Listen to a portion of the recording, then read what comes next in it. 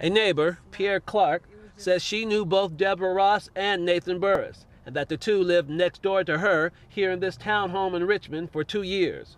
Clark says she witnessed a close relationship between the two. However, recently, Ross confided in her that she wanted to move on and that Burris was not ready to let go. He had just bought her flowers last week as, trying to, I guess, win her affection back. And I think she had just already made up her mind that it wasn't going to work.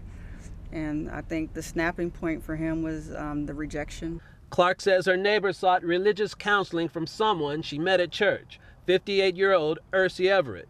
In what Richmond police say appears to be a crime of passion, Burris shot and killed them both just after 4 p.m. Tuesday here at the Richmond San Rafael toll plaza. He was later arrested and is currently being held in a Placer County jail for the crime. Hazik Medyun, Crown 4 News.